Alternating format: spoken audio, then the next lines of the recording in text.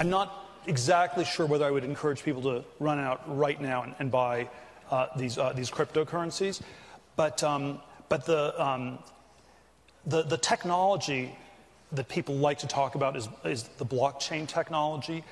I'm somewhat skeptical about how well that translates into good investments. I would be sort of long Bitcoin and neutral to skeptical of just about everything else at this point. That was the co-founder of PayPal, Palantir, Peter Thiel, speaking to me about blockchain and Bitcoin in an exclusive interview last week. Twitter CEO Jack Dorsey also said he sees incredible promise in Bitcoin. Dorsey saying that, here's what he told the Times of London, the world ultimately will have a single currency. The internet will have a single currency. I personally believe that it will be Bitcoin. Joining us right now to weigh in on that is Overstock.com CEO Patrick Byrne. And Patrick, obviously you've been on the show a lot and talked about the wonder of Bitcoin. Okay, we got to get to this hat that you're putting on. But that's the first time that I ever heard anybody say they don't trust blockchain, but they trust Bitcoin. Peter Thiel. Peter Thiel, interesting. He's normally a very smart guy, Peter Thiel. I didn't think that was the smartest comment he's made, but he may be seeing something I haven't, which wouldn't be the first time. I think of the blockchain, the underlying blockchain, the technology has this unbelievable promise to reshape civilization. I think of Bitcoin as something that may happen, may not happen, whatever. But so I think the main event of this all is blockchain. It's very curious to me that he said that. I wonder, I'm going to look that up and try to understand what he means. You've been using Bitcoin, and you believe it is going to be used more prevalent? Well, to me, to me, the main event of Bitcoin is not Bitcoin. It's the underlying ledger technology, which is called blockchain. And it's like you have a ledger like your granddad ran his hardware store out of, and it's cryptographically protected, and it's a magic ledger wherever it's immutable, and so it had all these magic properties. There's all these things you can do with it. So that blockchain is what's really going to change the world. Okay, I think it does have some magic potential, but I wonder how many people are actually using that magic right now? Oh, we are in the very earliest stages of adoption.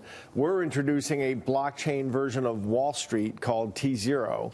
Yeah, let's talk about why you have the hat today, because the Securities and Exchange Commission is cracking down on cryptocurrency. This increased scrutiny is this impacting your plans for the coin offering? They have sent us a letter about this. I understand I have a meeting on my calendar next week with some ladies and gentlemen from the SEC, so I'm sure I'll have a report afterwards, Maria. About what are you going to wear the hat to the meeting? I think they wouldn't expect anything less, either that or my Maoist jacket that I wear on the show with you. My Maoist general jacket. By the way, men should wear hats indoors. That's just a general rule. So. I know. But this is great swag. Err on the side of that. If nothing else. Well, it also might ruin your beautiful hair. Well, thank you. I thought you never noticed. You don't want to have a hat head, but the SEC. No. But I actually think this is quite legitimate. I think that it's actually overdue. I was wondering last year kind of where they were. It's been kind of surprising to me about how slow they've been to react.